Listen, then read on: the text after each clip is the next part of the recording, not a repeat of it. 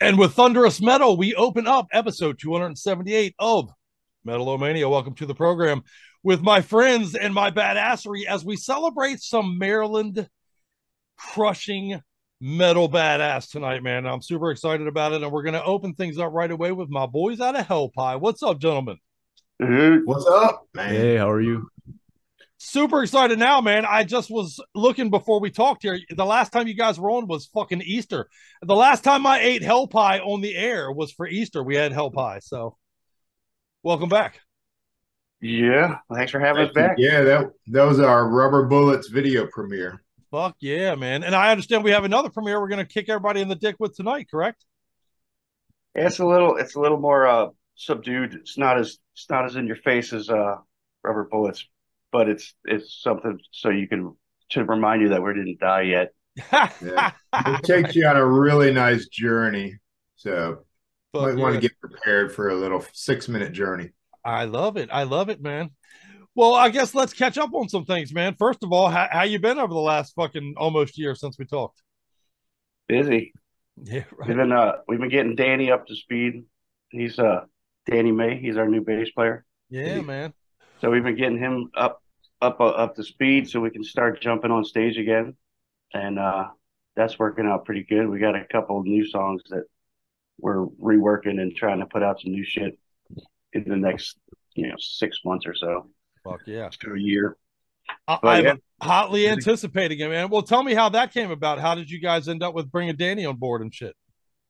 Right after we finished all the hard work of recording our last album and getting that one video put together, our last guy Brian, he had to take a leave of absence for head reasons. He had to get his stuff together, so he had to Yeah. take off. So we were like, Don't cool, don't man, we do what you all? got to do. Yeah, Hell yeah. Right. sometimes you just have to take step back for your health.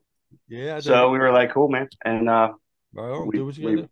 we shot out on the interwebs that we need someone to be able to jump in and handle doing some Hellpie, get in the kitchen, put their apron on, and throw some spice. And Danny jumped in, and it worked out pretty good. So wait, you said we need someone who can step in and play bass for us, and someone else said, well, Danny may. Okay, okay, right on. I dig it. I I dig said it. I said yeah, I may be able to hop in and, play some bass for you guys. So Fuck yeah, man. Well, Dan, if I may, everybody knows Steve and Ed. Those guys have been on a few times, man. So introduce yourself formally to the Metal-O-Maniacs, brother. sure, yeah. So yeah, my name's Danny. I've been playing guitar and bass for I guess the last probably 10 years or so, self-taught. And yeah, I was just looking to find some people to rock out with and play some music and perform with. And saw the listing online and checked out some of the songs and, the riffs and the groove. I was banging my head instantly. So I was like, yep, I'm definitely auditioning for this band. And Fuck yeah.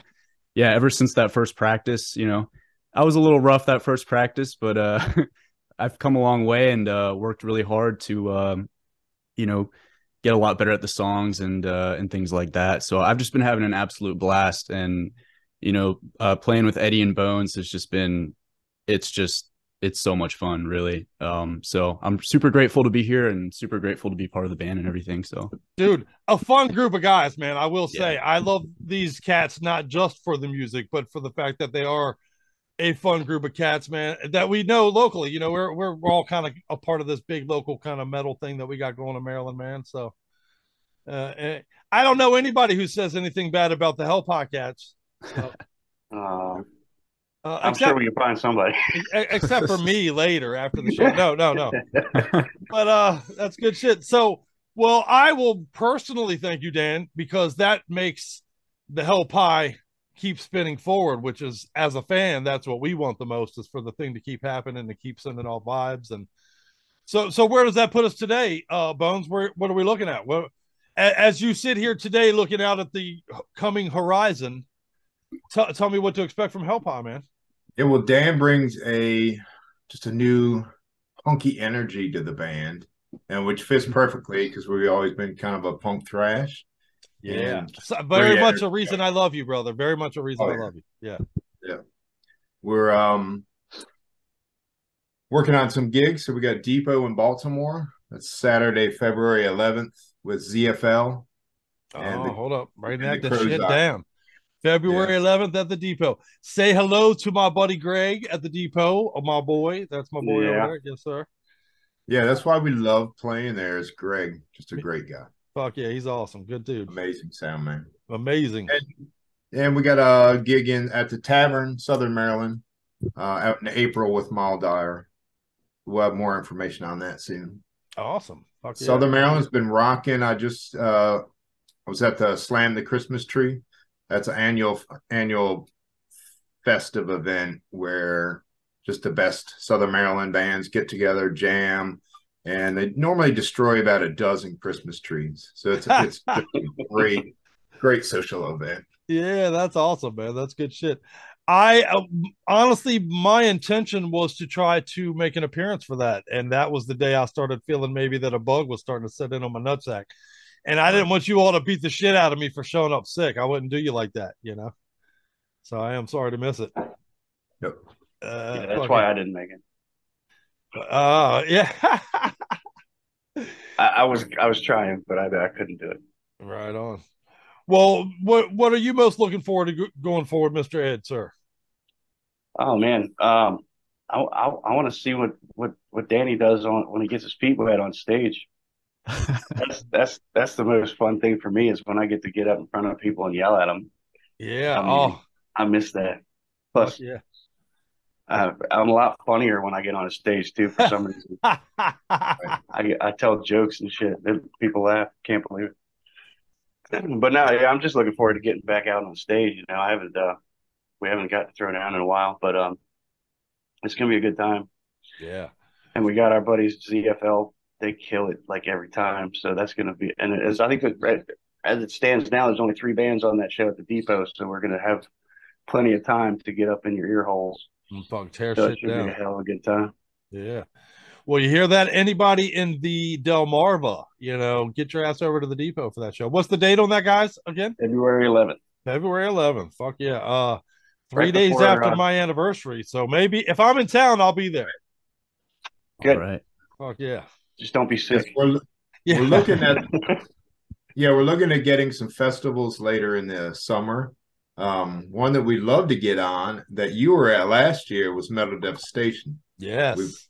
We've been friends with them since the beginning. Yes. So maybe a road trip for the next one.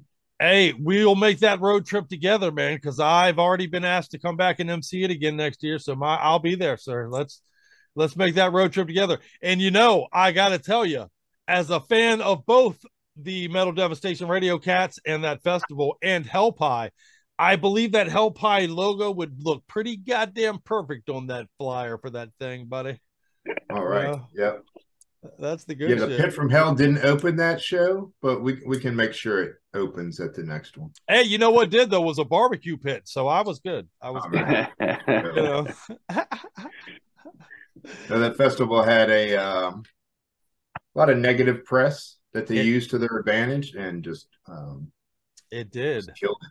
Yeah. It did, and I will tell you, so much of the stereotypes that they hang around the necks of us metalheads were undone all day long, man. The place was immaculate. Nobody was disrespectful. The place wasn't trashed. The bands threw down and kicked ass. It was an amazing day, man. An amazing event. Yep. Good shit. And I very much look forward to standing on that stage next year and saying, and now get ready to eat some motherfucking Hellpie. So yeah, we'll get to Nashville for that one. Fuck yeah, them fucking Tennessee dudes can eat it. They'll throw some hot sauce on it, but they'll eat it. Yeah, that's how we like it. Fuck yeah, brother. Hey, tell them we're bringing the Old Bay. They can bring the hot sauce, and we'll meet in the middle. You know, shit. I just got some Old Bay hot sauce the other day. I didn't even know that was a thing. My favorite shit in the world, man. I put that shit on pussy. So, That's pretty fucking good. That's the good stuff, man. Shit. Hey, I wouldn't toss a salad without it. But anyhow, excuse me. You know, fucking got a crouton in my throat. Burning that O-ring and that balloon not down, but that's good shit. Well, tell me about what will be the next release, man? Is the plan to put out some singles, I guess, as you get Danny more and more involved? Are you going to put out some singles? I know this video was put together, which we'll talk about in just a second, but what is kind of the plan as you develop some of these songs forward? Because every single band I talk to these days has a different approach. Some people are waiting to put a full release out. Some people are like, man, I'm doing EPs until I die, Right. and some people are like, man, it's all singles now. Just single the fuck out, So what is your approach? I mean, everything's digital. Like, no one really buys whole albums anymore anyway. So unfortunate thing. Which is, that takes away like the whole theming experience where you try to make it go from one place to another, right? Which is what we always try to do. So we'll probably stick with our program, which is usually to try to put together 5 to 6 songs, record them in 2 or 3 sessions so they have the same feel all the way through them. Right, that same energy. And that way we can take you somewhere. It doesn't we're not just shooting random shit at you every once in a while, but we probably should at least get one out there that's new, and just drop a single, and then we'll kind of just keep working on new shit. And once we get a bunch of them, we'll go see Mike Bozier at Oblivion. What's up, Mike? And lay them down and put them together like we usually do. So we're not going to change our shit too much, but we probably should put out at least one single to, like I said, remind everybody we're still here. Yeah, right. We still got a pulse, motherfucker. The pandemic didn't get us yet. Goddamn right. I got a fever. Plus, we didn't get to gig at or tour much with our current CD, right? Because of member changes, right? So that was actually going to be my next question. As you do develop more things with Danny, and you really, I mean, in many ways, the last release is kind of unsupported live, right? I mean, that's very true. So when you do bring that out and put it on stage, it will be its first delivery that way. So, is it going to be a full arsenal by the time you're hitting the stage again? And will it be this mixed with some new things? And that's kind of the approach going forward? It'll be some of the newest stuff, but we play everything from the beginning all the way through, usually most of the time, because, we have at least 2 songs on each album that we don't ever want to give up. So we try not to just play the new stuff or just the old stuff. So we usually, and we might even throw in a cover or 2 just to make it fun. Fuck yeah. Right. Well, fun live, man. That's what Hellpie does, dude. So, I mean, let's be real. So that's good shit, man. Well, for everybody out there following along, what is the best way to make sure they don't miss it, man? As you do release, what is your premiere? I mean, let me tell you the truth. Metal-O-Mania is happy to be a part of any releases, and we want to be out forefront with you guys to put it out into the world. But if somebody wants to purchase it, somebody wants to be able to support the band further, what are the best ways to do that these days? Yeah, it's all Hellpie.com's got links to everything. What do we have, Steve? Yeah, Hellpie.com and Hellpie.bandcamp.com and all the social media. There's only one Hellpie band, but there's a Hellpie video game, which we're also in. Yeah. And easy to find online. Hellpie band. Fuck yeah. I tend to stick to the Bandcamp stuff. You can go there, you can listen to music before you buy it. It's a really good thing. And honestly, speaking of on that, what are your thoughts as we lose as metalheads? Now, pop music is a different thing. It's a different animal country and all that shit. They're their own animals. Metal, I've always been of the belief that a full-length release, for exactly the reasons you pointed out a second ago, Ed, it is a journey. It starts here, it takes you here, it takes you here, and it takes you here. Along the way, you see the diversity of the band. You see some lyrical diversity. You see some, you know what I mean? It's a journey. I pose the question to all of you, if I will. I'd love an answer from each of you, but have we lost something there, gentlemen? I think we have. I think we've lost a lot of attention span. Is what we've lost is because no one remembers what happened 10 years ago anyway. And then now that everything's sliced up so small, no one wants to sit through anything that lasts more than 3.5 minutes. So we don't have the the staying power to actually absorb something longer than a soundbite, which is really killing us as far as being able to get through to people. Yeah, I still buy CDs of bands I love. I will buy the CD and listen to it how it's supposed to be. Me too. Dan's a little younger. How do you listen to your music, Dan? Yeah. So mostly, I mean, for me, it's mostly Spotify and YouTube. Just, it's most convenient. It's a really good way to find new artists as well. And then, to support the bands, I'll like to go to their shows or buy their merch or things like that, or one thing I think is really cool is, buying a physical copy of a CD or something like that if you really like the art as well, because you get kind of that whole package of, the cool art, the cool music. It's something that you can hold on to, and I think that's really valuable. And I think I feel like a lot of people, I guess, like kind of at my age, are kind of missing out on like a lot of that cool stuff. And yeah, to kind of add on, to what Eddie said, it's we live in an interesting time where there's kind of like pros and cons to this whole sort of internet age, right? Like, on one hand, just about anyone can make content and make dope songs and put it out there, and that's awesome. But yeah, we're kind of restricted to attention spans, that TikTok attention span kind of thing that's going on these days. And it is what it is, and there's always going to be pros and cons. But yeah, it's just, I think it's an interesting time for music, but I feel like a lot of the creative power is within a lot of the artists mostly, which is, generally a good thing. But so, yeah. It leans that into the public domain. And what I mean by that is we are becoming creators of what we consume. And in a way, that's good, and it should be a good thing. But honestly, the trend is not so promising, in my opinion. A titty is going to always out fucking do a great, valuable song. And you know what I mean? Like, TikTok is a thing. I'll be honest with you, I could go on a rant forever about this. But when we started this show, we are now down to where we have to keep it at an hour and a half or less, or else, oh my God, we're going to break the fucking algorithm on the internet. When we did the show for the first 4 years, this was a 4 or 5 hour show every week. And I still have trouble comprehending that that's too long for people, because I grew up listening to the Grease. Well, you guys are local. The Grease Man. Who remembers the Grease Man? Oh, yeah. Yeah. Right. And that dude was 40 hours a week or whatever on the radio, and we listened to all of it. He had 5-hour jokes with no punchlines, and we listened. And so it's troubling for me. I struggle to accept that we can't devour things that last more than 35 seconds, man.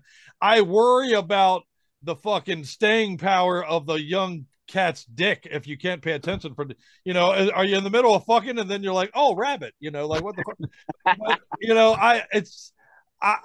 it's weird to me, but we're catering to the rules, and we're cutting down to size, and we're doing all these things. And I guess my counter thought to that is, in pop music, I'm always shitting on other genres of music, and fuck them if they can't take it. But, if you buy a Taylor Swift CD, the pictures are 6 pictures of Taylor Swift. You can get that on the fucking internet. Who gives a shit? But if you buy a fucking Hellpie, if you buy a Skeletal Remains, if you buy, there's art, there's fucking, that band has sat around agonizing over the order of the songs even. You know what I mean? Exactly. And that matters, that matters to me as a consumer of metal music. That seems like something important that we're losing if we, forgive me, I could rant about this forever, man. The attention span thing bugs me. Come on, people. What the fuck? Do better.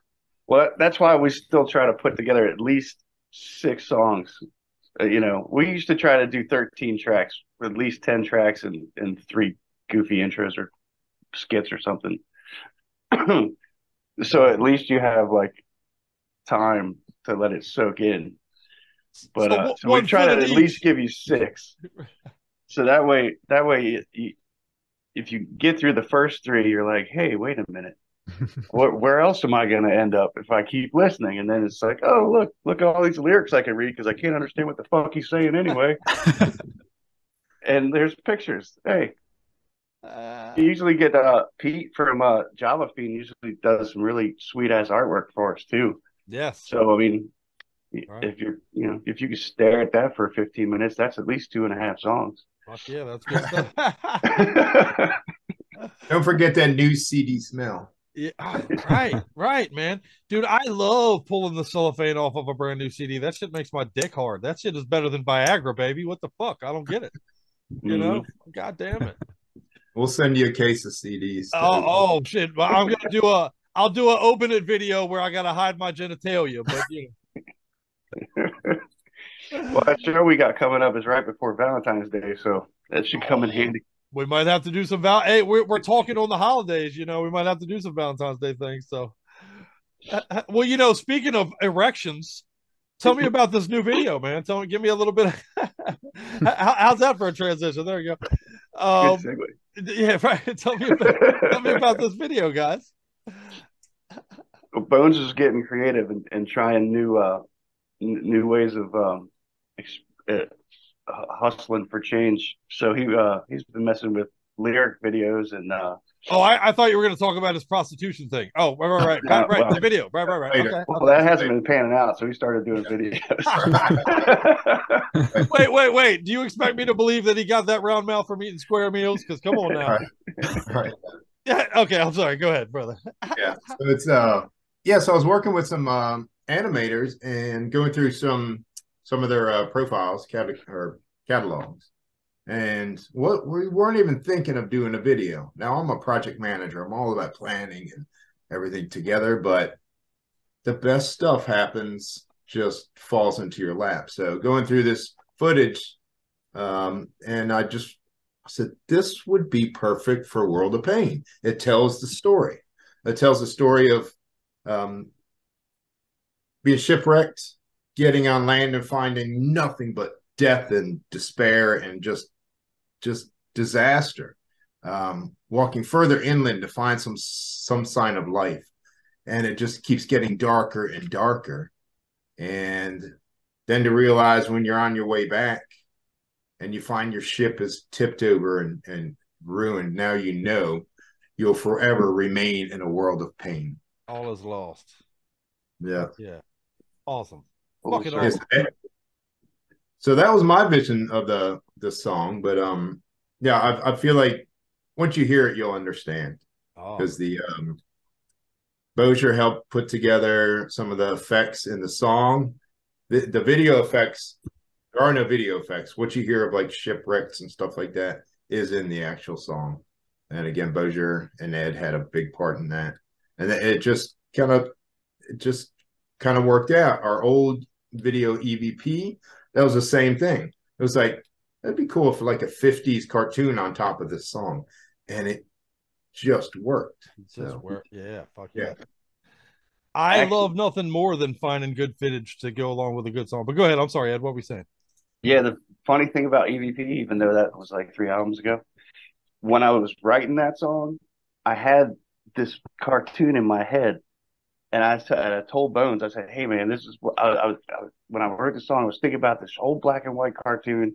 It had these weird ghosts and like these, skeletons and crap.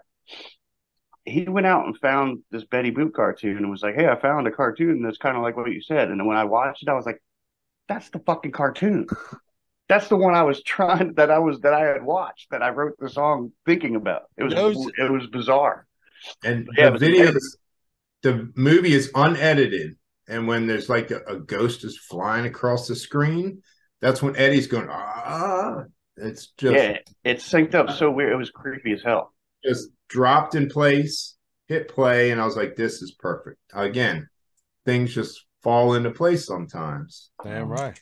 Amazing. Fuck yeah. Some things are meant to be, my brother. Absolutely. Yeah. So this video is World of Pain, from Long Gone into Oblivion. Well, fuck yeah. What do you say, everybody? How about we play it, man? Let's do it. Fuck yeah. Enjoy this jam, and then we'll play a couple more, and right behind it, our buddies in No Mas are going to be coming in to continue the local area badassery that we have in store for everybody here tonight on Metal-O-Mania. Bones, Ed, Dan, I fucking love you guys, man. A fan forever you got over here in the crypt, I promise you. Love you too, man. Thanks for having us again. Thank you. It's been real fun. Hey, we'll talk again soon. As long as it's about your dick, that's fine with me. Hey, I promise, my favorite topic, honestly. Bring it, World of Pain. This is Ed with Hellpie. You are watching Metal-O-Mania with Crip and Scully.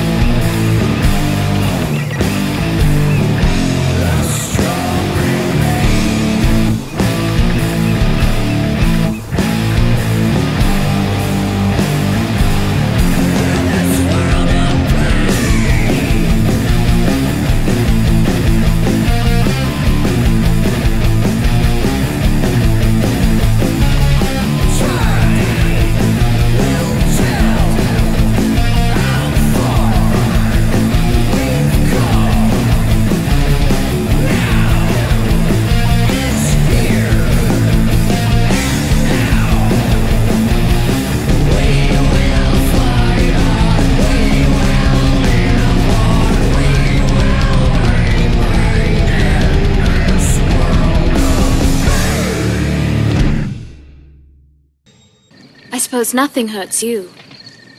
Only pain.